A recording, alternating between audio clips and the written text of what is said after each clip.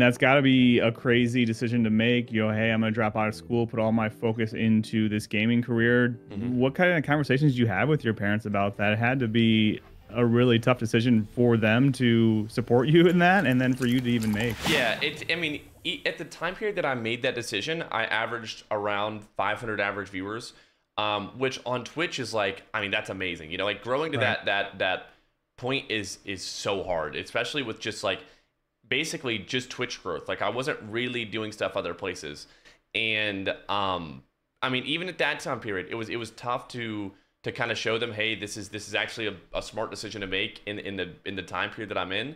And but they were still super supportive. I mean, my parents are super young and they understand tech and in streaming, and they get it. And luckily it wasn't too hard of a decision. It really was just super hard on me to even ask them, but once I asked them, we talked through it and it was all good, and they've definitely never looked back since. So Prior to streaming, did you have any other jobs? Did you ever do like fast food or anything like that? yeah, so when I was 15, I got a job washing dishes at this. It was a pretty nice restaurant. My mom knew both the owners, and so they were super nice. It was like in my small hometown. This is like one of the nicest restaurants in the area, but like compared to like the places we have in Charlotte, like it was nothing, bro. Like it was absolutely nothing. But I washed dishes there on weekends, and it would only be like I'd work like maybe 8 hours a weekend. Like they'd only have me from like 6 p.m.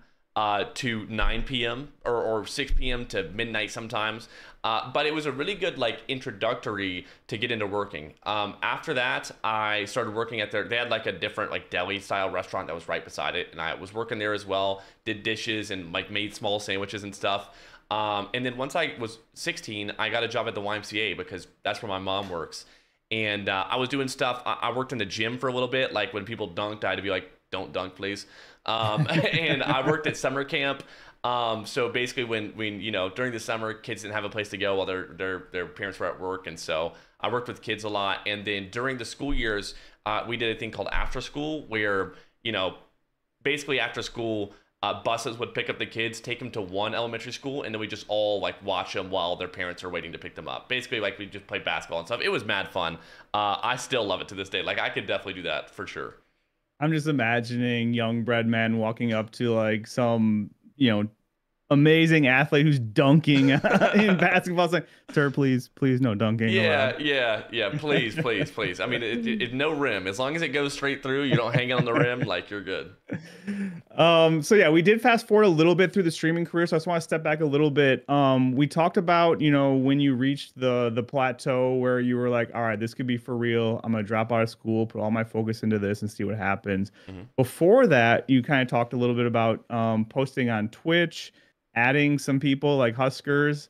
Talk a little bit about from going from the just you watching, just some of your friends watching to, I don't know, maybe like that first milestone, which in my opinion is like around like that 20 concurrent viewers. Yeah. So really the number one thing that took me from that like 3 average to the 20 was this guy in chat. His name is Pun, and he still comes into the chat. He literally resubbed a couple days ago.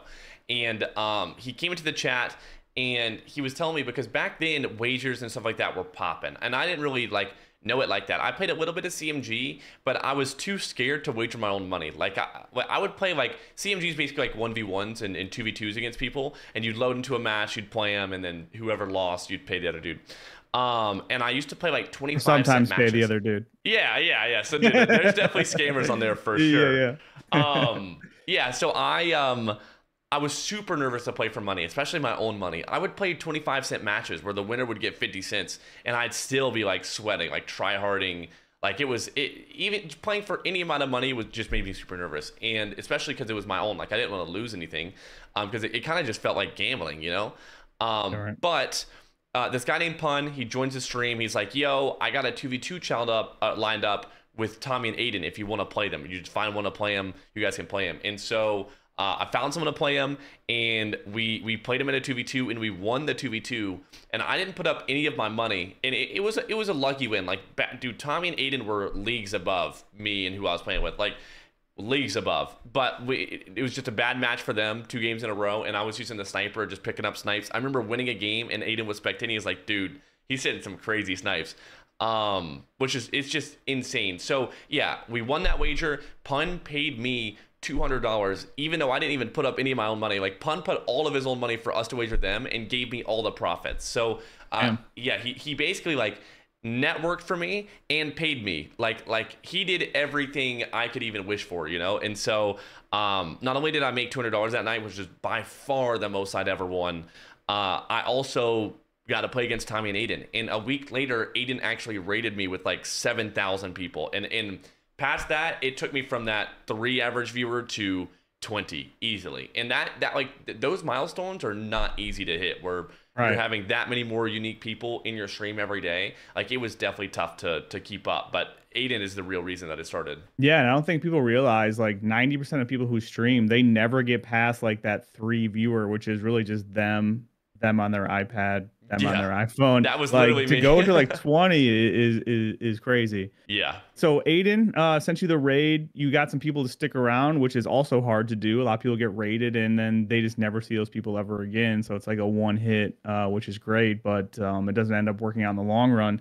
You got the 20. People are happy with your gameplay. They're sticking around. What's the next evolution in your streaming career then? Yeah, so once Aiden had rated me, like a lot more people knew about me. Even though I went from that 3 to 20, more than 20 people knew about me because of that 7,000 person raid. There was like potentially 7,000 people that like at least had me in their mind.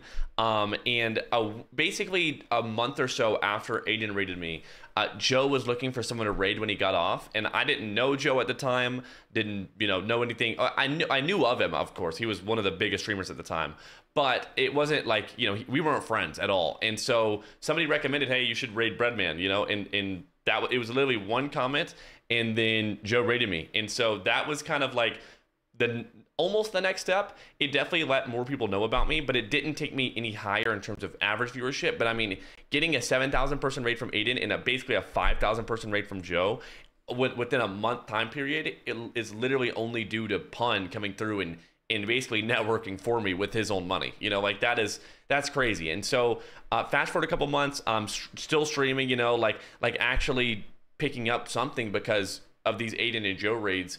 And December 2020 comes around, and by that time I had played a lot more wagers and put up a lot more of my money and was winning. Like, I mean, I wouldn't do anything more than $5, but I was definitely winning consistently and felt like good about my skill level, even though it was, not as evolved. All of these players today are significantly better than they were back then. Like, you took Aiden back then and Aiden now and made him 1v1, it would be like he would just be smoking them. But yeah, December 2020 comes around and Twitch Rivals happens, which was basically the first customs tournament ever. And customs, for those who don't know, it's like basically pros all load into the same lobby against each other instead of just being in a public lobby fighting bots. And so we all loaded into the lobby. We played the basically it was like qualifiers. We didn't get an invite to the main event.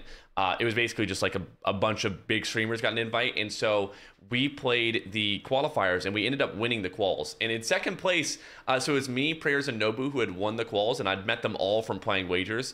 And in second place, Brawlick actually got second place in that. I remember Ebates was in that event. Like a lot of people that are like bigger now actually played in those quals as well with us. But that was like the #1 thing that got me recognized, because after that Twitch Rivals quals, Iron had actually reached out, and at the time Iron was massive. Like he was him. He had reached out and asked if I wanted to play ever, and that was basically like the start. That was definitely what took me from 20 average to even 50 average to 100 average. Yeah, it's funny because I was a mod for Iron at that time. So a little inside info I had was, his dad actually recommended that Iron should check you out. He likes your personality. He thinks you guys would fit well together. And I remember literally that meetup basically of Iron and Bbreadman happening. And it's kind of cool to see from that perspective as well. That is crazy. Well, the crazy thing is too, like, if you don't know Iron, like, he's not the type of person to reach out. Like, he keeps his circle the exact same it is, because it's like, change is difficult. And there's no reason that a 5,000, 7,000 viewer average streamer needs to reach out to a 20 average viewer. Like, he gets nothing out of playing with me, and so like, not even from like a that standpoint, he also just didn't reach out to people in general. Even if I had 7,000, like, it's just not, he doesn't normally do that. And so him reaching out was just beyond crazy. Like, I mean, that's just, it literally is what took me from, the 20 average, 50 average to that 100 average, where people actually started like recognizing my name, Right. And so yeah, so you get the raid, or you get to play with iron, which is crazy. But a lot of people have played with iron, and their average doesn't go up. You know, so credit to you. I don't want you just to say like, oh, it's just luck. You know, I got raided, I got to play with iron, and this would happen. But you were able to hold viewers and keep those viewers once you got those opportunities. When you went from 100 viewers, you're playing with iron. You know, what was the next evolution in to where you are now? You know, how did you keep growing that? What types of things did you try to continue to capitalize on that opportunity? Yeah, so like playing with iron, definitely like there were highs and lows, you know, like if I'm live at the same time iron's live, and this is after say like a month of playing with iron, so we played pretty regularly. I would wake up at 3 a.m. to play with him, and the thing is like the people that played with iron, like it was me, Shaded, OP Mark, Devious, Yeet. There was a bunch of us. You had to take shifts to play with iron. Like Yeah. he would do like 30-hour streams, and you would basically like clock in your 8-hour shift like mid his 30-hour Right. stream. Like it was no joke. Like he streamed, like he's probably done over 100 24-hour streams, and he just did it for fun. Like he just enjoyed, like that's just his thing, you know. And so yeah, playing with them was super fun. But when I wasn't playing with them, I saw like noticeable viewer decrease. I mean, people wanted to watch iron, like that makes sense, you know. And there was a part of me that wanted to basically get on when he wasn't on, and that was like for a little bit. I definitely did that for a solid month. If I wasn't playing with him, I was not playing at the same time as him at all, you know. And timing that was difficult because he was doing these 30 sometimes. Maybe he's done a 40 hours. I mean, he was grinding, you know, like it was crazy. But yeah, I would avoid him essentially in order to gain the viewers that were normally watching me when I was playing with him when he was offline. And that is a really toxic way to maintain viewership. Like it's very taxing, and it's not like too beneficial to you, because if Iron ever decides to hit that go live and I'm live, it's like, oh fuck, you know what I mean? Like it's just that's the stream gone right there, you know. And so the number one thing that I did to get out of that loop was just to play when he was on. I mean, it obviously it makes sense. You play when he's on, and any follower you get, any new viewer you get, are people that aren't from Iron, you know. And so that was essentially how I got myself out of that like rut and up back into growth. And so yeah, I went from 100 average and got up to maybe 150, but really there's like keystone moments that need to happen to hit different levels of viewership. There's plateaus that happen, and the next real big thing that happened was Iceman Isaac asked me to be his duo, and so we started playing tournaments together, and that was what took me from basically 100 viewers to 200, 300 average. Thanks for watching this clip from Mimosa Brunch. If you enjoyed it, make sure to subscribe and check out the full interview right here. Right here, guys. Right here.